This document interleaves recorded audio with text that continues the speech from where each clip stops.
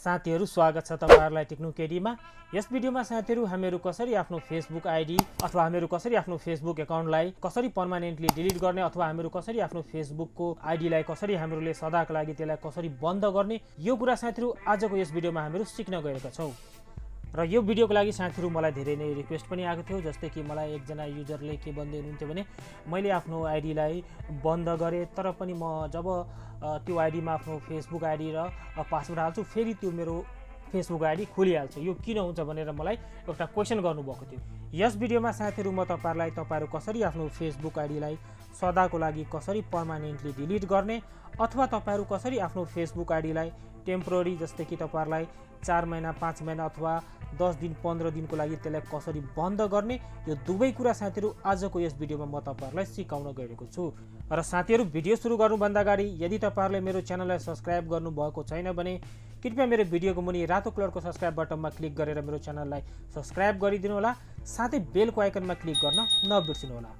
साथीहरु फेसबुक डिसएक्टिभ भनेको जस्तै कि तपाईहरुले आफ्नो आईडीलाई केही दिनको लागि बन्द गर्न चाहनुहुन्छ, जस्तै कि तपाईहरुले आफ्नो आईडीलाई 10 दिन अथवा 1 महिना अथवा 2 महिना अथवा 6 महिनाको लागि तपाईहरुले आफ्नो आईडीलाई बन्द गर्न चाहनुहुन्छ। यो कन्डिसनमा साथीहरु तपाईहरुले आफ्नो फेसबुक आईडीलाई डिसएक्टिभ गर्न सक्नुहुन्छ।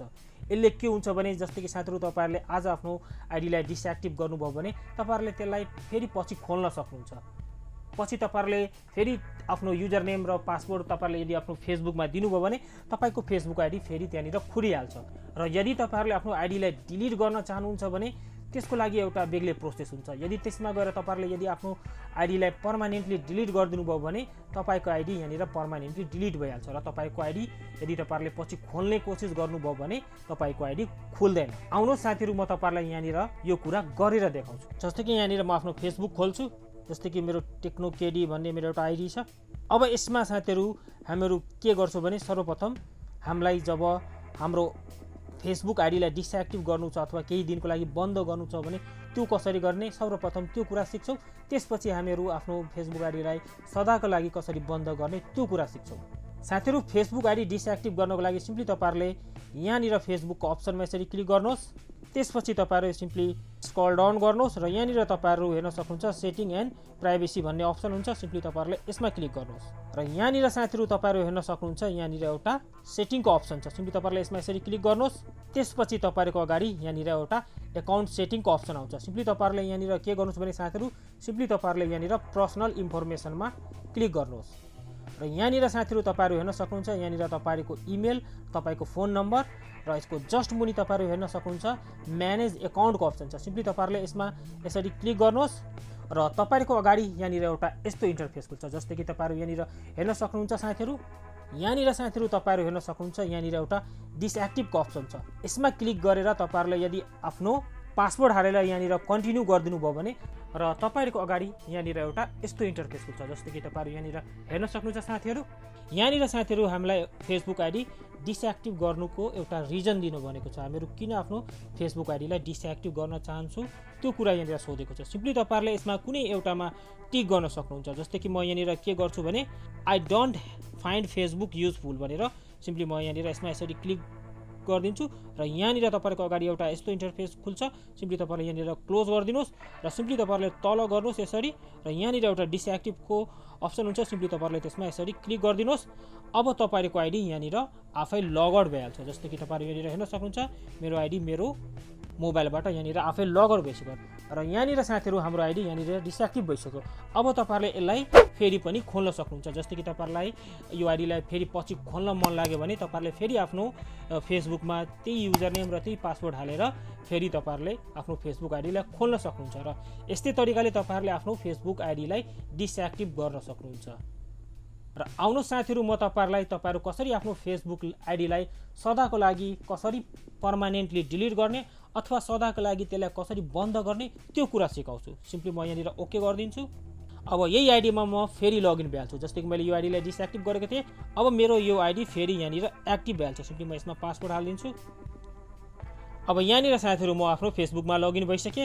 अब सिम्पली यहाँनिर तपाईहरु के गर्नुस् भने यदि तपाईहरुले आफ्नो आईडीलाई डिलिट गर्नु छ भने सिम्पली तपाईहरुले यो फेसबुकको अप्सनमा जानुस् यसरी क्लिक गरेर र यहाँनिर साथीहरु तपाईहरु यसरी तल गर्नुस् र यहाँनिर साथीहरु तपाईहरु हेर्न सक्नुहुन्छ एउटा हेल्प एन्ड सपोर्टको अप्सन छ। सिम्पली तपाईहरुले यसमा यसरी क्लिक गर्नुस् र तपाईहरुको अगाडि यहाँनिर एउटा यस्तो इन्टरफेस खुल्छ जस्तो कि तपाईहरु यहाँनिर हेर्न सक्नुहुन्छ साथीहरु।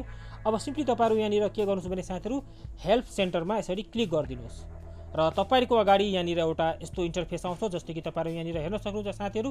र यहाँनिर साथीहरु तपाईहरु डिलिट लेखेर सर्च गर्नुस्, डिलिट अकाउन्ट लेखेर यहाँनिर सर्च गर्नुस् र तपाईहरुको अगाडि यहाँनिर एउटा यस्तो इन्टरफेस खुल्छ जस्तो कि साथीहरु तपाईहरु यहाँनिर हेर्न सक्नुहुन्छ।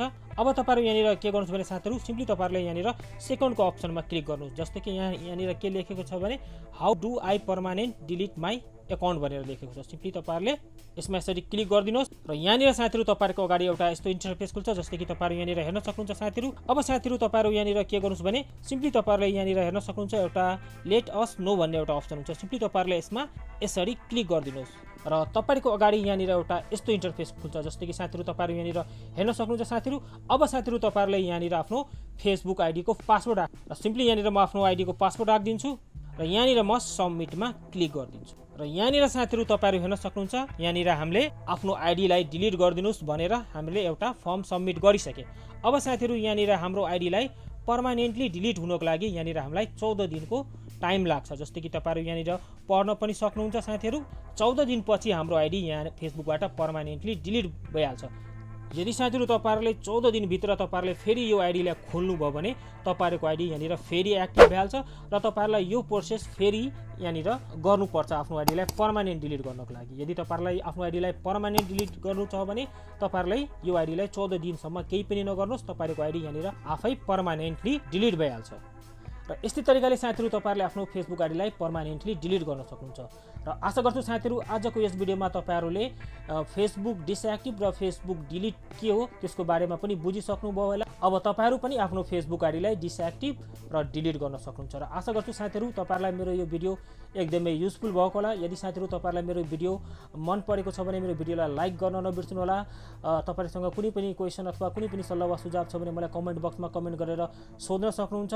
यदि साथीहरु तपाईहरु मेरो च्यानलमा नयाँ हुनुहुन्छ, मेरो भिडियोलाई फर्स्ट टाइम हेर्दै हुनुहुन्छ भने कृपया मेरो च्यानललाई सब्स्क्राइब गरेर मलाई सपोर्ट गरिदिनु होला। यति भन्दै आजको भिडियोलाई यही समाप्त गर्न चाहन्छु। अरु दिन कुनै नयाँ टपिकमा नयाँ भिडियो लिएर फेरि पनि आउने गर्दछु म।